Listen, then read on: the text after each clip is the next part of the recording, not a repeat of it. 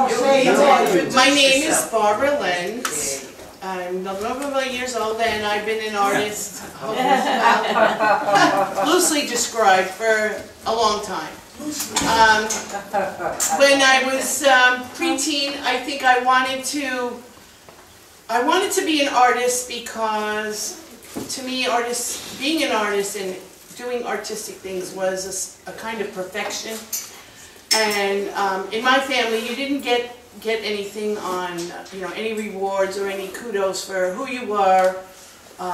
It was on what you did, and there was not really the push to be perfect, but it just seemed like, well, people would really like me if I were perfect. If I'm just a regular person from Long Island and nothing special, then wouldn't really be anything to strive for or look forward to. And I started out drawing with grade school stuff, posters. Almost won an award for a safety poster, except I spelled safety wrong. So it's like I can't think this is how my art career is going to go, but I didn't think about it that hard at the time. I did a lot of drawing horses, cut out every picture in every magazine I could find of horses, and to this day I have a lot of pictures of horses, but no drawings of my work of horses, because I just kept cutting out the pictures and admiring them, putting them in a scrapbook, and never got to the point of actually drawing them, just collecting them. So, and it was that phase, I think all early teenage girls go through, that you have to have a horse in your backyard. And, but I still always gravitated to doing creative things. I liked working with my hands. I learned crochet, I learned sewing, and I was always ahead. Like, we took sewing in school, I already knew how to make a dress, so doing the little kitchen apron was kind of like, okay, this is boring. Yeah, so it's just trying to do everything I could creatively. Jumping ahead through school, I was an 80 to 90, maybe a little more average student. I ended up from 4th grade being in an experimental group they pushed accelerated programs. So, I didn't know, I didn't have a choice. It just seemed normal to me. So we were doing fusion math in 8th grade, which I don't even know what fusion math is anymore. It's like, but stuff like that. And I never could quite get back to all the creative stuff. And when I mentioned being an artist or doing something in the art field, my parents' mantra was, that's nice, but you really need to do something you can fall back on. How about banking, or how about be a secretary, or that was their mindset at the time. I was born in 1948, so they're coming from World War II and the economy and depression in their young lives, and so it's their thing was you need to earn a living and support yourself, so art was not one of the things that was in their realm of idea that you could support yourself with it. So it was always kind of like, that's a nice hobby, that's a nice hobby. So it was always stayed a kind of a hobby. Got graduated in '66, married in '67, living in Alaska for 2 years. Came back home in 1969. I said, I want to do something artsy. So I went to an adult education program, for like 10 weeks or whatever it is, for photography and drawing and painting. And my husband at the time laughed at the work. Oh, what is that? Kind of thing. So that was before drugs were really popular. Anyway, I was like, oh, I guess my career is not going anywhere in art either. So basically did the housewifey thing, ended up with 2 kids, 33-year mortgage, 2 dogs and a cat, and my husband decided that family life wasn't for him and he left. So I was out in Mastic with, like I said, 33-year mortgage, blah, blah, blah. So now it's like, okay, now what? I hadn't been working because I had 2 babies. One was 3 and one was 1.5. And it's like, shit, I have no skills, I don't have anything, and of course I can't pursue art now, so I ended up working for a few years doing every job. If you mention it, I probably did it at some point in my life, because I delivered newspapers. I schlepped my butt out to Amagansett 5 days a week to work for an entrepreneur out there. I did sewing, I did decorating, I did antique refurbishing, I did whatever she needed me to do. We dug flowers, we went antique hunting, we went garbage dumping, you know, because going in the garbage in Southampton, the dumps is a lot nicer than going to Brookhaven's dump, but I refurbished, furniture for her, and I just did like a second-hand person for her. I did that, and then I worked at a watermill museum on the weekend, so every day I was getting in my car and going somewhere to the East End, and it's like an hour drive, and on the weekends especially, the hours that I was going was when everybody else was going too, so I spent a lot of time on the road, coming and going. I had a neighbor watching my kids when they weren't in school. I did drive a bus for a long time, a nursery school bus, for 8 or 9 years, while my kids were very little in nursery school and then in the early grades. But it came to the point where it was like, I got in my car one day and I was like, what day is today? Wait a minute, where am I going? I forgot now. Am I supposed to go here?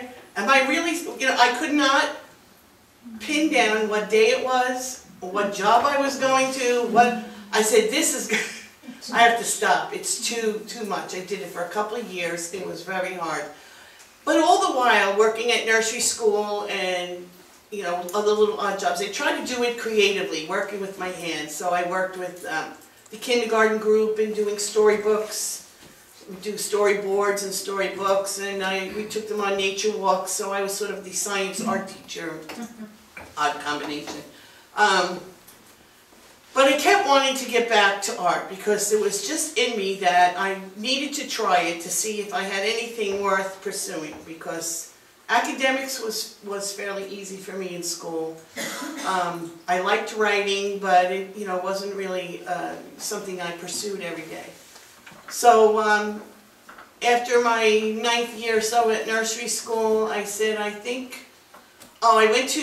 went to Suffolk Community College right before I left nursery school. I went 5 days a week.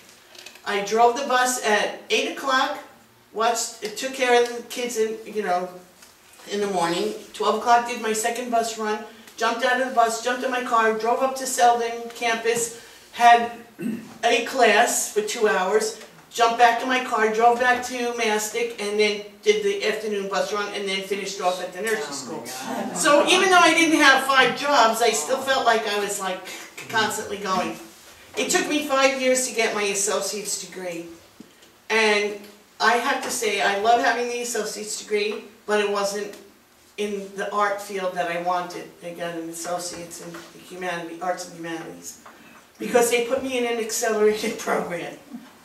And I didn't want to be in it. I said, I just want to do art. I just want art classes. And they were like, oh, no. You really did so good on this writing sample. We really would like to have you in this program because it's a new program, blah, blah, blah. So I said, fine. So every time I had a chance to get a humanities credit, I tried to make it an art class. And I said, could you exchange this? So I was getting a little bit. It took me 5 years. I said, I can't do this anymore. I have to either go for it or forget it. And I was excited about it. I love college. I love learning. I love being in that atmosphere. So they had told me in Suffolk that being in this program was going to add to my admission viability at Southampton. So I said, oh, well, that's still doable. So I really wasn't planning on going right away, but I went down there. It was like August, and I went to Southampton, and I said, oh, I heard that there was like a reciprocal, I said, I have this honor certificate, and this other certificate, and this certificate. I said, and they said it was worth something to get into Southampton, but I just want to know what kind of programs you have to offer, because I just want to do art. I said, I've done all the other stuff, just want to do art. So they're like, okay, this girl, I guess like a summer replacement of all the clerical. She goes, she's looking at this stuff, she goes, well, the dean has to approve this, and you have to go through all this, and blah, blah, blah, yada, yada, yada. I said, just tell me what you have to offer, and I'll have to think about it. You know, this is like August 20th, and school was starting August 31st or something like that. So anyway, she said, well, do you have your transcript? And I said, oh, yeah. So I gave it to her. So she said, I'll be right back. And she goes, and she's gone for about 20 minutes. She comes back. I figured, oh, she left, you know, I went to lunch, whatever. She comes back and she goes, okay, school starts September 1st, and the dean said this is fine, and you can have this program, and this program, and this program. And it was like, oh, you mean I'm registered? She goes, oh, no problem, you're in, you know. She said, you start.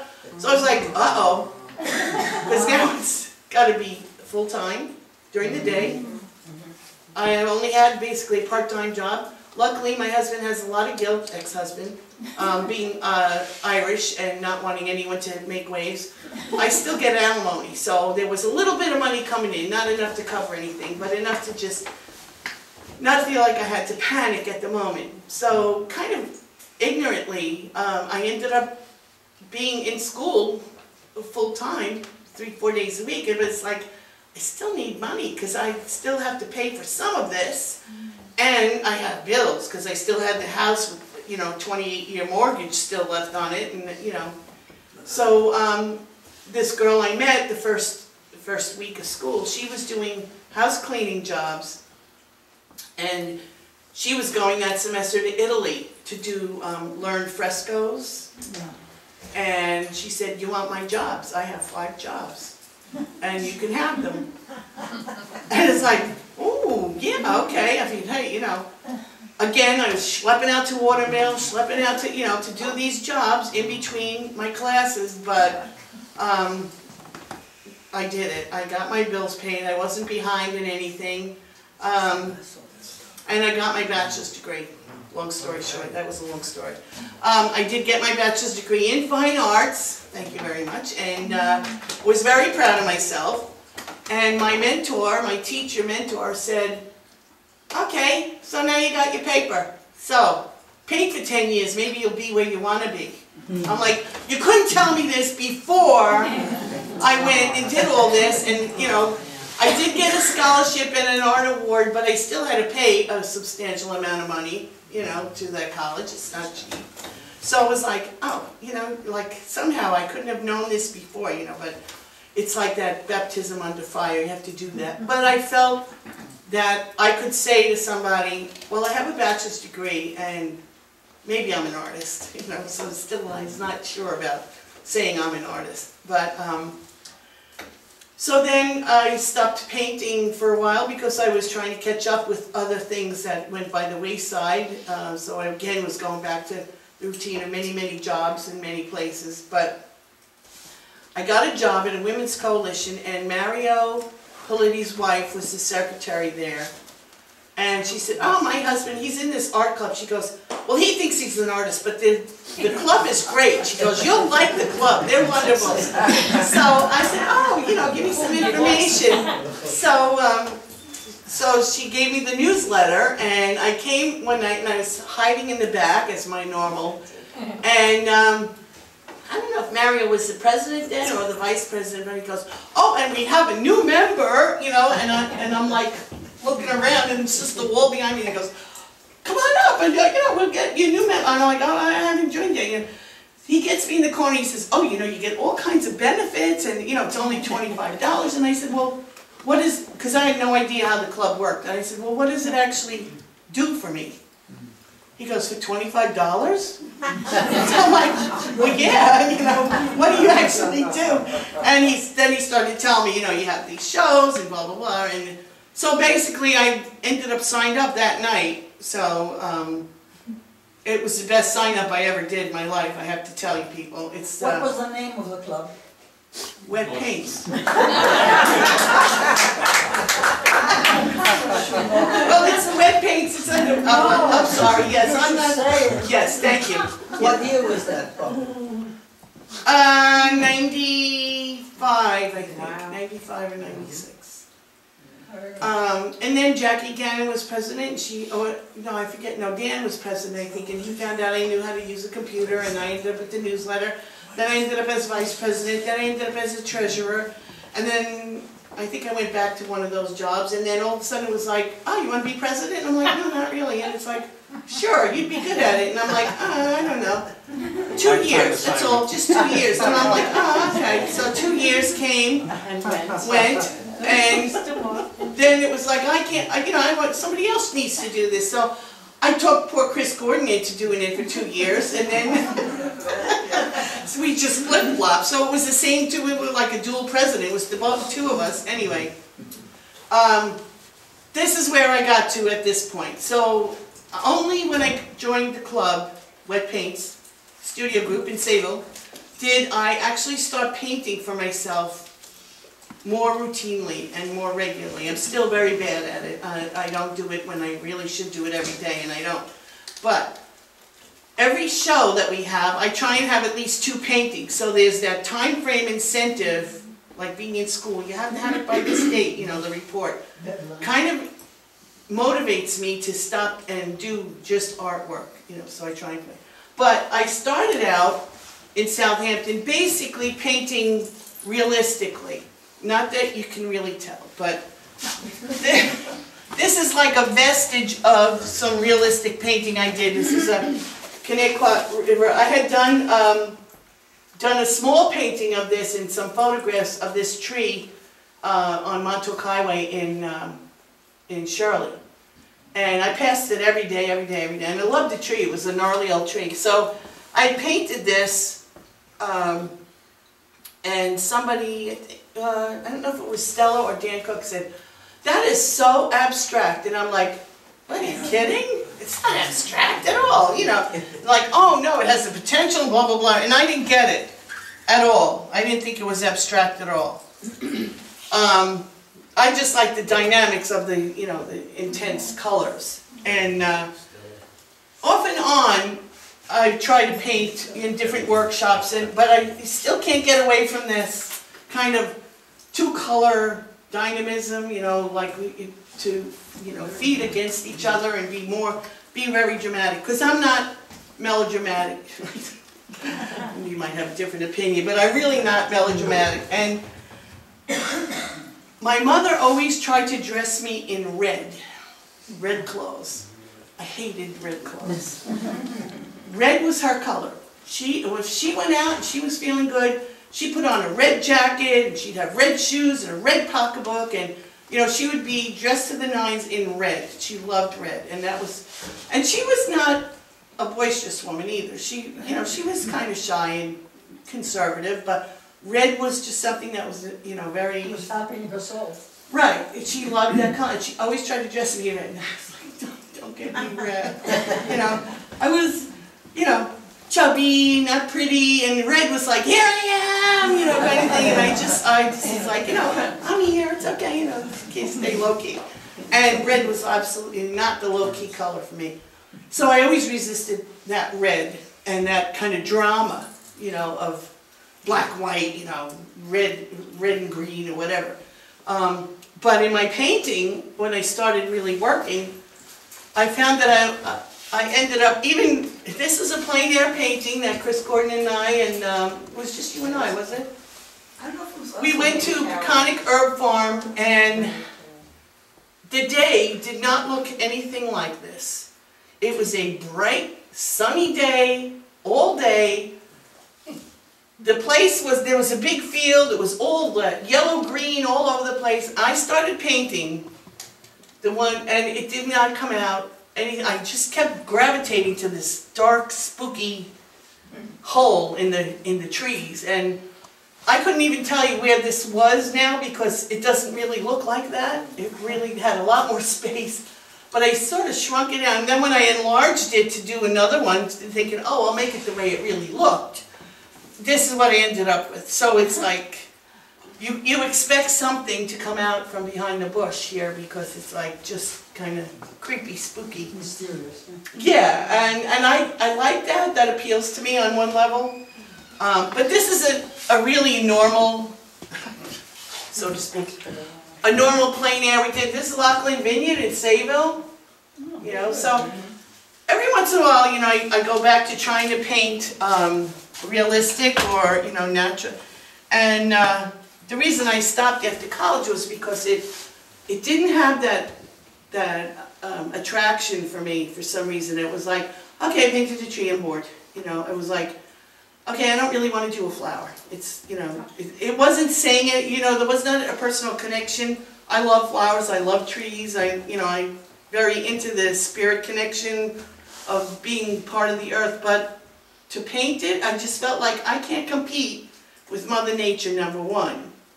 And it wasn't, at the moment, I wasn't tuned into like being impressed.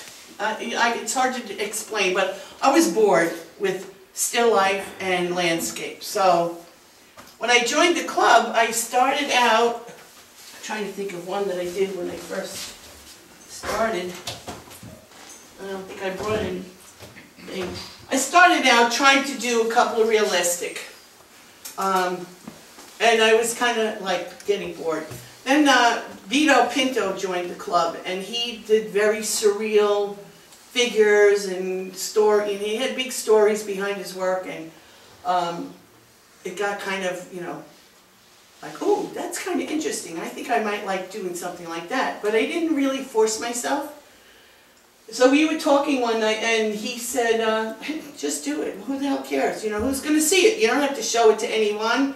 And he challenged me to just put something on canvas, anything, don't care what it was, who cares, right? And it was very hard for me to do that, because I was like, you know, the English, you know, we have a beginning, middle, and end, and it has a point and a story, and you know, the discipline of that. To just throw the paint on the canvas was like, oh my God. But this was the one that I did on that challenge. I did a small one, a smaller one on canvas board.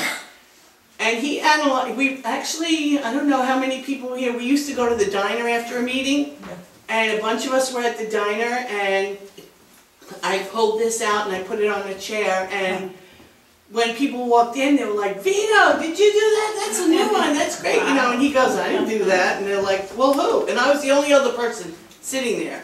So it was like, you did that? You know, kind of, and it was kind of like, amazed, frightening, scary, fun, you know, feeling good. I thought it was very successful for just not trying to be anything. But the more we analyzed it, the more it was, there's a bird in here, this is a figure, of course, in the moon. I was trying to go for kind of the feminine mystique of the moon and a figure, a spiritual figure. I don't know what the other stuff is, you know. You allow the viewer to have his own Right, interpretation. so this is what I started with. I didn't even see the bird, and I didn't see a lot of the stuff in here that he had seen. So that was kind of encouraging that, oh, you know, maybe there is a spot for me with this kind of work. I did 3 of them. The other one I didn't really like, but this was the other one of that trio. And this one was called Forest of Imagination. So I liked doing the drapery. I liked, again, that mysterious dark back there. What's back there? And, you know, and the little egg, which I didn't realize at the time was sort of becoming a thematic thing. I know I started this whole Meet the Artist to get, you know, see what inspires people and what they like to do.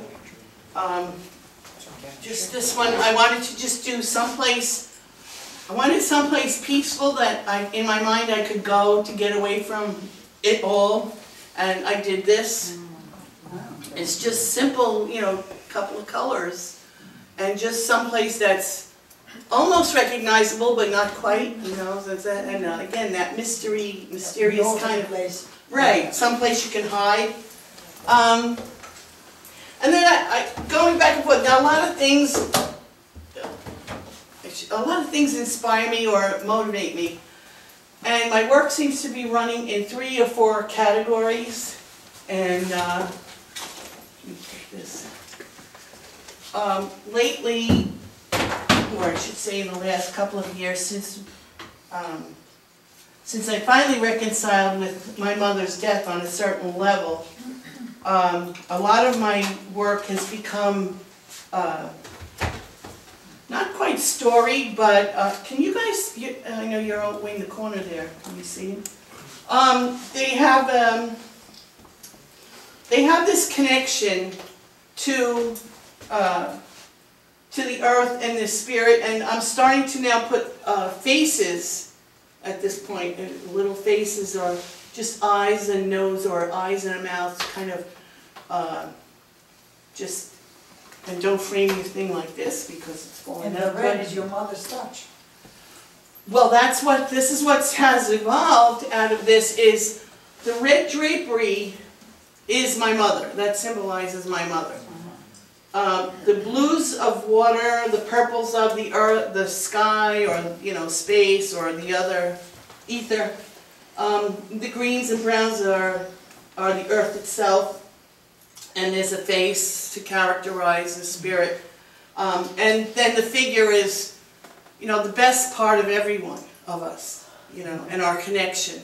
Yeah. And I like the idea of following the connection of being one with the earth, or being a part of it, that, if you hurt the earth, then you hurt yourself, and the connection with people who are gone from us, and I always feel like in this one, it's called Time to Fly, is because I had done a few with this theme, and I felt like maybe it was time to get on and get past the grieving and just try and be on my own. I'm still looking for, for that nurturing, but I'm letting go of a big part of it.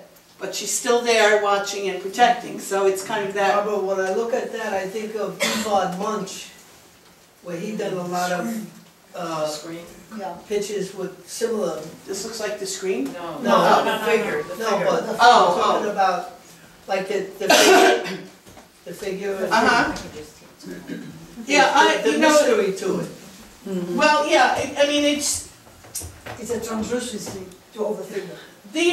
some of these are very pointedly my journey and my catharsis and but also I'm trying to explore everyone else's journey, and how are we connected or not connected. This one says inside the dream. Now this figure is just hanging on to the branch. Yeah. And it's like in the dream, you always feel like you're not quite tethered. Some part of your brain is always thinking you're not really in the real world at some point. But yet I'm still holding on by a little bit of To the red, holding on, and it's all around. I like the idea that it's still all around me, to nurture, to be there, to remind me, to whatever. So these are very personal in that respect. And that's just that exploration. But other things, I don't remember which one started. But for a while I was doing stuff that I was just trying to not have any kind of purpose, which is cool. And I was trying to do things like just abstract concepts, like seasons.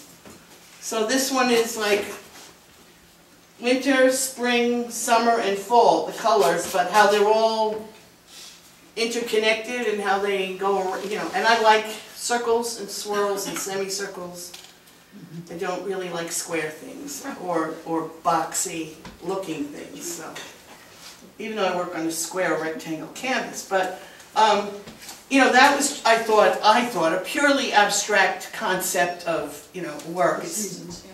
The seasons, it's little flowers, it's leaves, you can get that out of it, but because I'm still new at exploring what abstract really is, and everyone you talk to has a different idea.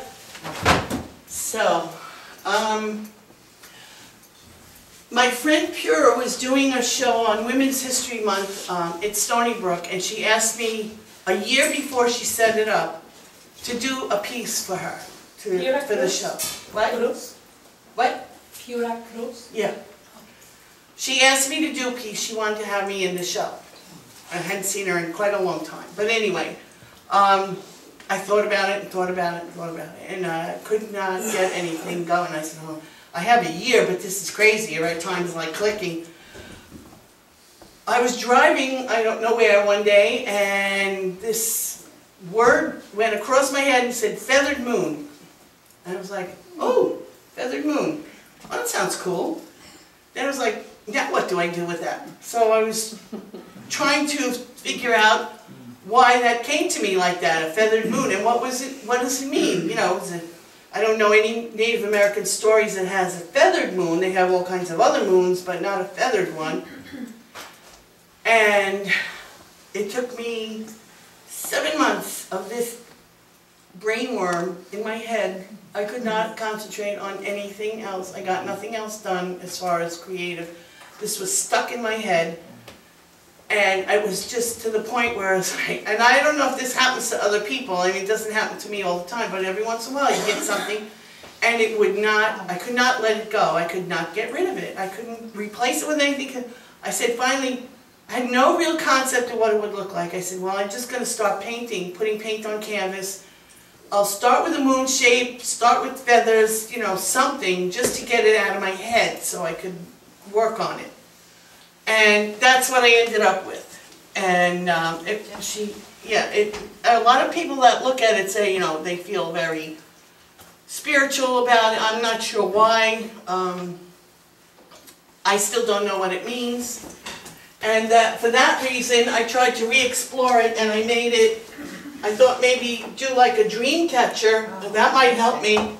So I had this stupid wire hoop that I saved, God knows why, but it's getting a little droopy now because it's just been stored very badly. But I tried to interpret that into a minorly dimensional piece with the string and the feather. Feathers are always thought of as being messengers or carry messages. Yeah. So on the feather, I had written, you know, "Mom, I love you," and that's the feather, you know, for that one. But again, I really have no explanation for this, and I'm going to keep trying to re-explore it different ways and maybe different media to see if I have an answer. As to what it means to me, really, or why it came to me the way it did. So that's part of the insanity of being an artist too. Then I tried a couple of just pure, you know, palette knife. Let's not think about it. And the part of me wouldn't let go. And there's a figure in here that you have to look at it for a minute and you can see him. So I'm still finding myself even doing this. Kind of controlling. Gee, who'd have thought? Then I took a workshop with Lester in monoprint, and I enjoyed that a lot. That was a little different media, and we did stuff like this with putting, you know, shapes on the paper and then the ink and rolling it through, and you kind of get this resist and double imagery. I thought, gee, this is pretty neat, you know, because I don't usually like geometrics, so I'm kind of, I like round, curvy things. But then I tried to, you know, work it into a painting, so I tried this, you know, and again, it goes back to a little bit of bringing out the Native American culture of weaving and ghosts and their symbols and their, you know, their written, not really written language, but their pictograph language. So I tried to do that. I don't know how successful, but it was interesting to try to go from one to the other and explore it. Then, let's see, these are really not sequential, but another abstract. It's energetic, and the colors, I like the drama of the colors, but I don't know, as a pure abstract, you know, because I really don't know what that means, if it's successful or not, so I just keep trying it. Then I was in the Arts Weave in Patchogue when they first did that first year with the Joy's Corner Gallery. They had a whole thing, it was a whole art event, and then they had the theater thing. And I did this one because I thought I would try something different with the canvas, and it's it's actual canvas soaked in gesso and then mold, just squished onto the frame canvas. The thing is, when I start, and there's about 25 faces in this painting, so you have to really look at it. But when I started, the faces were much more dimensional, almost like a mask. And I didn't use a hard mask underneath, I just wanted the canvas.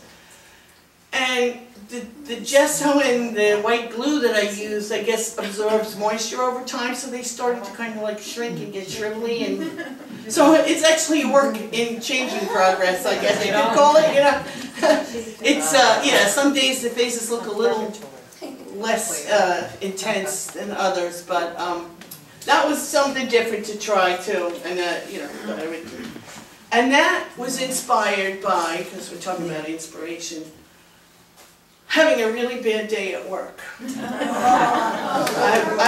I have, it's just that I have, I'm a secretary to an assistant principal, so we have kids in the office, in and out all day, in trouble. I have 3 discipline assistants who are sometimes all there at the same time investigating different things. I have a girl that works with me, a clerk. The phone rings on the ring, it rings on our line, it rings on intercom. And then I have the radio with 41 staff assistants, some of them usually all wanting attention at the same time. So I have the radio, the phone, the intercom, my boss yelling for me, my girlfriend talking to me, and the discipline assistants needing something yesterday, and it's like, ah! So I said, okay, everyone has to shut up, because you're competing with all the other voices in my head, and someone's got to give here. So it was like just that. Then after I calmed down, I said, ooh, that might be an interesting painting with all the voices in my head. So that's what this is, all the voices. So, but you can get, yeah, I mean, if you're nutty enough, you can get inspiration from anywhere, and it suits me. So, okay, another theme, which some of these seem a little redundant, but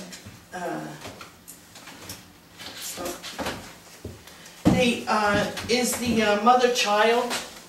Again, from my mother and the nurturing, and I think I had a really great childhood. I have no complaints about my parents. I don't blame them for anything. I don't, I mean, it's just, it was just a beige childhood, Long Island, middle class, went to school, went home, we were told, to do something, we did it. My brother, my brother was a little bit of a rabble-rouser, but then he went to the Navy and that cured him. So, but, it was not fantastic, traumatic, it wasn't anything, that I could say, oh, I have this angst as an artist, abused or not abused or whatever, neglect. None of that. I had a good childhood. I would live that life over again because it was a very nice country kind of life and just simple and easy. And but we still, whether it's a good life or a bad life, we still like that, want that nurturing, and we miss that when it's not here.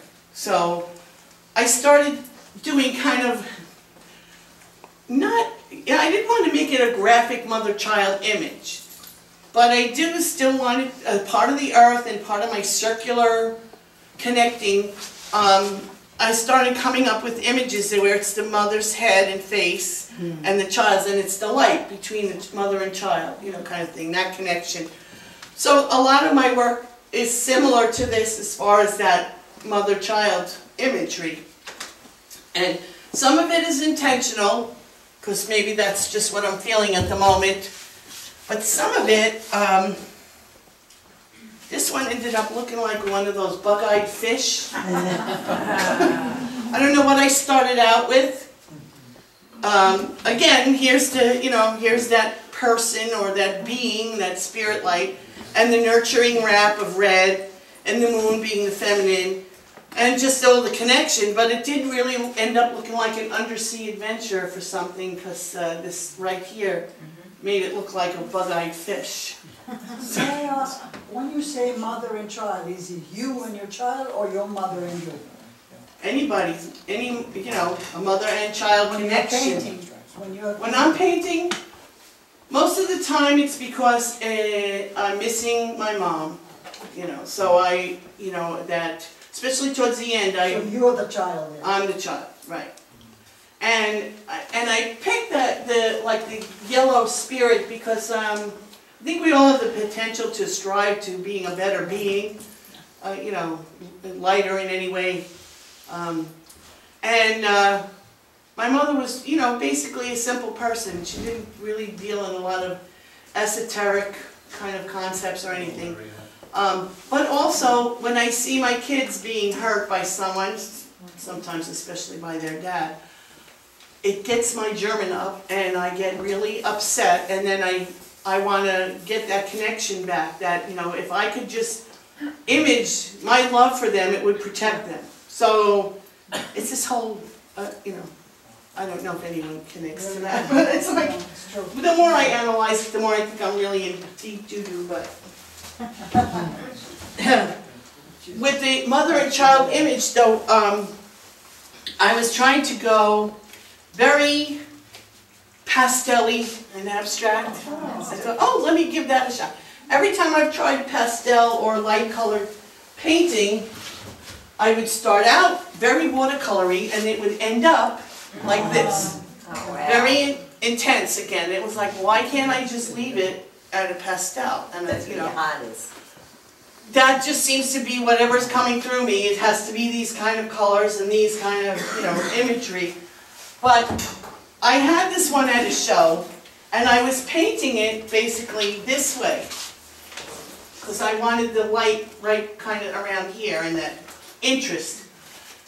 And I got finished, and I left, got a cup of coffee, came back and went, oh my God, this was for Mother's Day show. It's like, I cannot put this in the Mother's Day show, because there is a gargoyle face smack dab in the middle of this painting. It's got his horrible open mouth, his cauliflower ear, his cyclops eye. He's horrible. You can't put this in a Mother's Day show. So now I'm doing the art trick. Flip, flip, flip, flip. Turned it around 100 times. I could not, I was devastated, because I was like, 3 days before the show, I don't have another idea in mind, you know. I could not deal with this face. So finally, I left it for a day, and I went back and I turned it around, and I'm like, I looked at it this way, and I thought, okay, I could do this. This'll work, and I put some little extra gold flecks, and I'm like, okay, so I moved the dynamism around a little bit, you know, but I still really was kind of, it's kind of wimpy, washy colors, you know, but I said I'm leaving it because now we're down to 1 day before the show. So I'm sitting in the show, and I'm telling the story to Barbara Ruth. I don't know if all of you know her. We find out that she and my brother went to grade school together in my hometown. It's like unbelievable. And she goes, we were talking about the mother-child image, and she goes, well, I see that in there. And I'm like, you do? I said, there's a gargoyle in there, but I didn't see any mother-child image. And she looked at it this way. Yeah, it was this way. With the hood over the mother, and her face is here, and the baby is here. Oh, very good. How she saw it, you know, and I mean, I had flipped this around 100 times and never saw anything even close, but she saw it. She goes, yeah, just go this way. So we were looking at it like this, because it was hanging this way, so we're looking at it this way. So even when I'm not trying, that seems to be in the back of my mind all the time. And I don't know if that would be called inspiration or just insanity or stuck on a bump. I don't know. But it shows up even when I'm trying to be totally non-representational or abstract. You know. And I really am, for any purist, I'm using the term abstract very loosely as a generic, you know, non-representational term. Not. So then, this is another one about dreams and dreamers, and you know that other place that your brain goes when you think you're sleeping.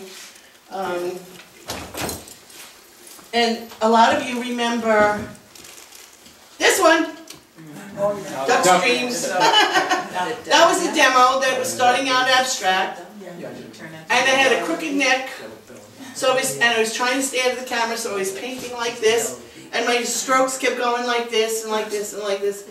And I'm like, oh God, I gotta fix that. So I was turning around. Somebody said, I see a duck in there. And I'm like, again, you know, we did one of these, everybody. Then everybody finally focused in and we found him. So I figured, what the hell?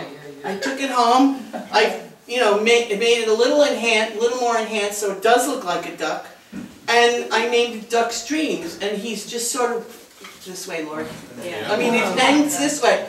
But if a duck were dreaming, wouldn't he feel like he was floating in all kinds of good things to eat and on a nice little pond, and you know? This painting is like a Rorschach test. Yeah.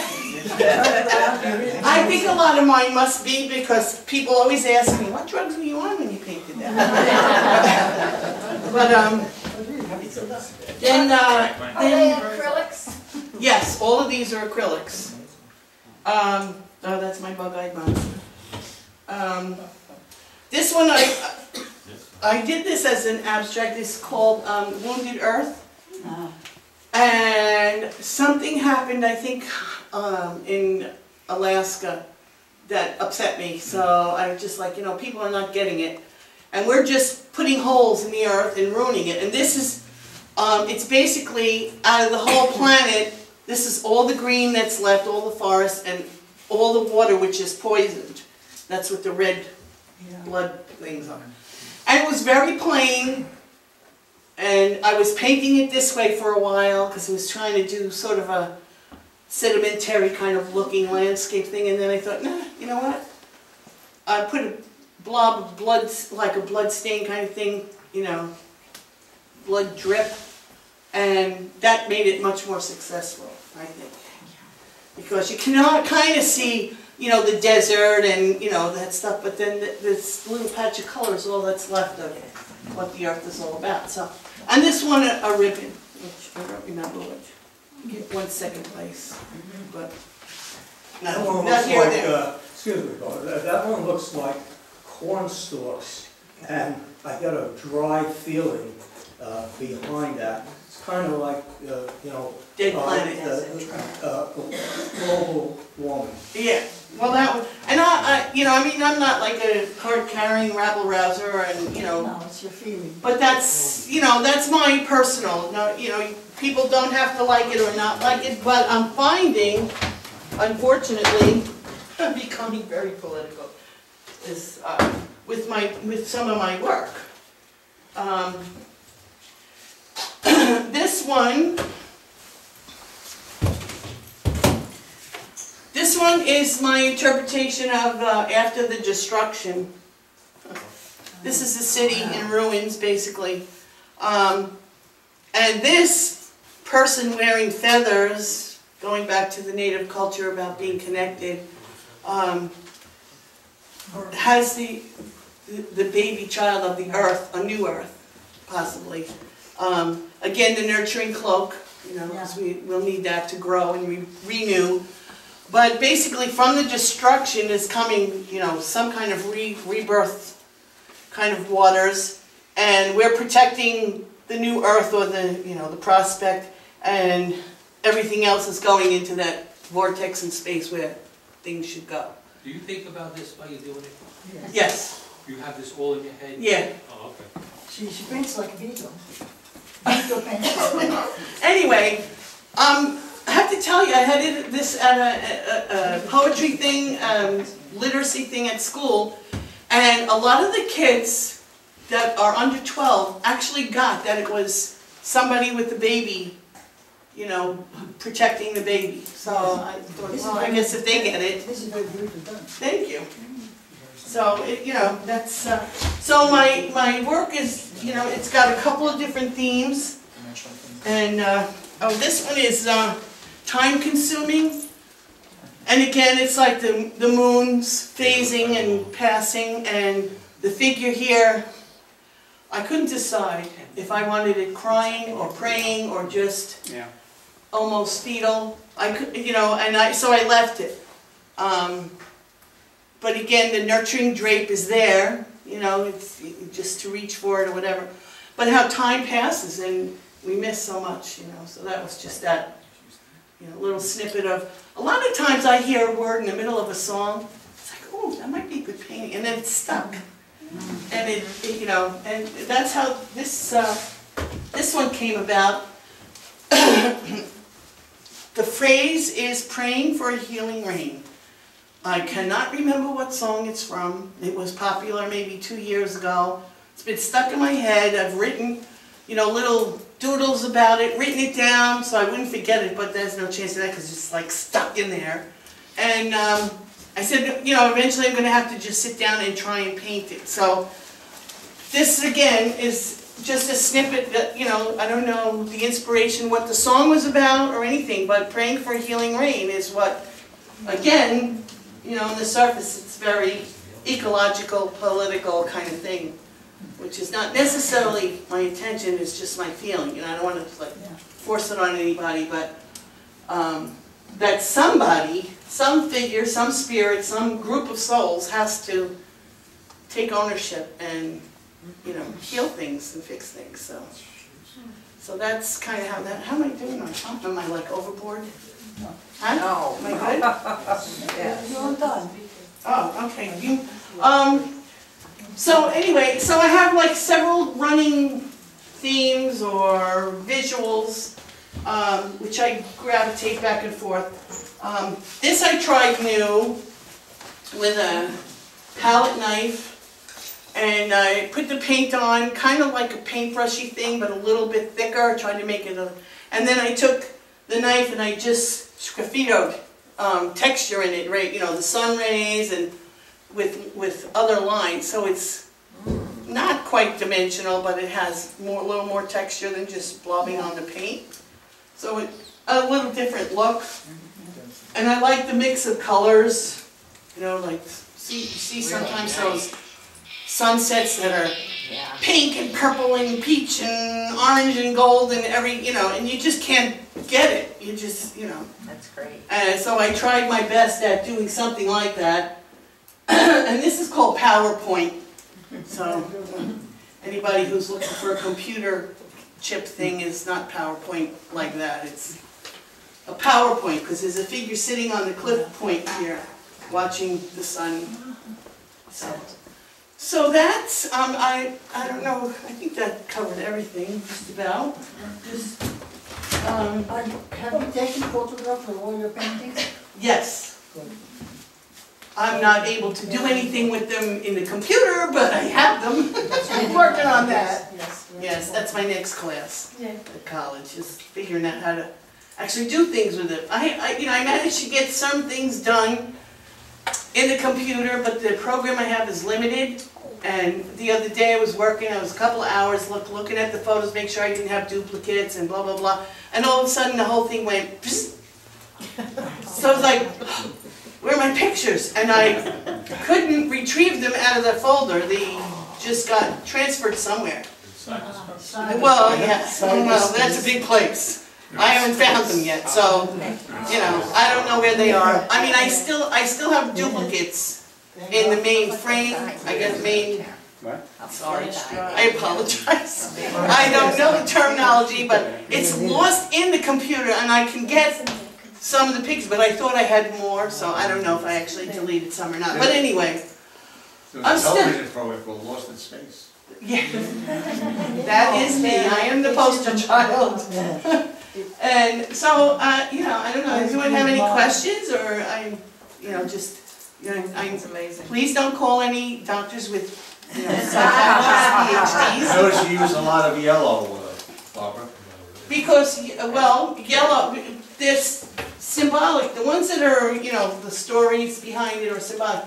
The yellow is the spirit, like all of our spirits, or better selves. That one. Yeah, the figural ones have, except for the moon, that moon had, you know, that had yellow. That's the feather moon. Yes, the feather. Feathered moon, yes.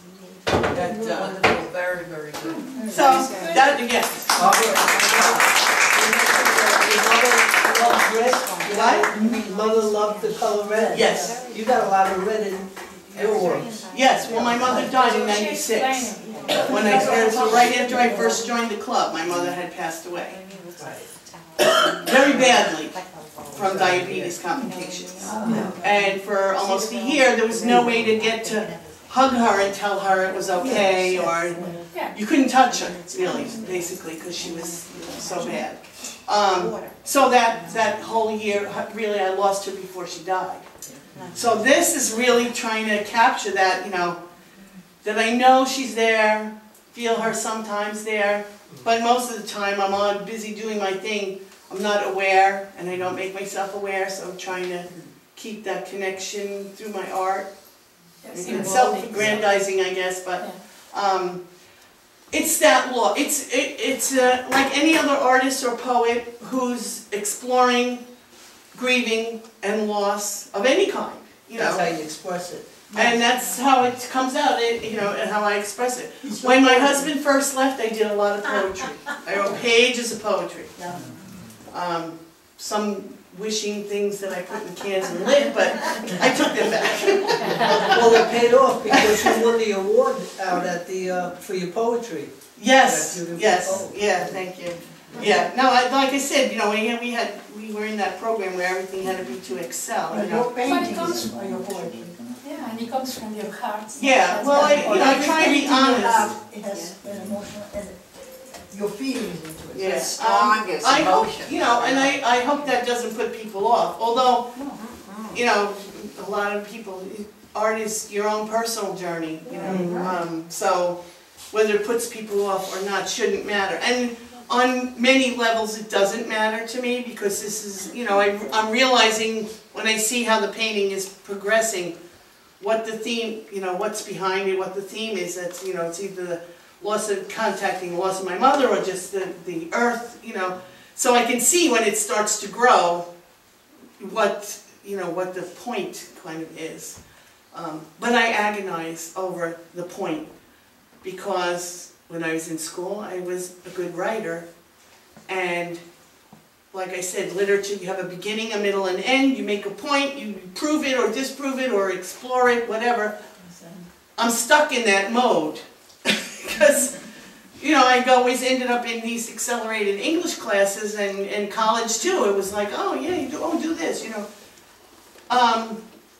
So you kind of get stuck in that frame of work, how you work. So when I start the painting, it's like, okay, this is my idea now. Do I want to do it like this? Do I want to do it a little more ambiguous? Do I want to make it particularly expressive? Do I want people to really get it the first notch? Do I really care? Blah, blah, blah, blah. And I go through this whole litany until I'm like, oh, I'm tired, I'm getting coffee.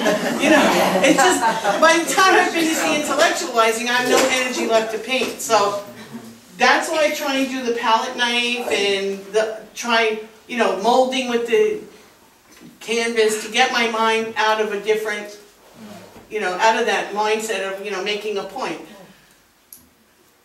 Artists, writers, filmmakers, anybody like that creative, I feel like we're communicators anyway. We have something to say, whether it's, looking at this beautiful flower or preserving a moment like a haiku, you're just saving something for other people to enjoy.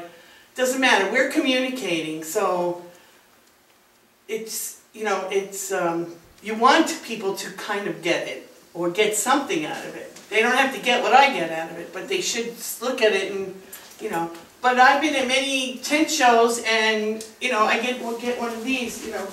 They come to the opening and they're like, with wine, kind of thing, and they just walk. They don't give it a moment, which is like your loss, because it's very interesting when people stop by and really look at this. Oh, I see this, I see that, and they get something out of it. I feel, and so. Do I care? Not at the moment. I have a job. If my life depended on it, I'd care very much, but it doesn't. So I have that luxury up to, to enjoy it for what it is for myself. So I'm just trying to explore. I'm trying to get past being that very timid person who just cuts out the horse instead of drawing the horse. Like that. I want to get committed to just doing the art. So I'm looking to retire in 2 years where I can spend every day waking up with a cup of coffee in my studio, hopefully. So that's it. I'm insane, and here it is, the evidence. It's all there.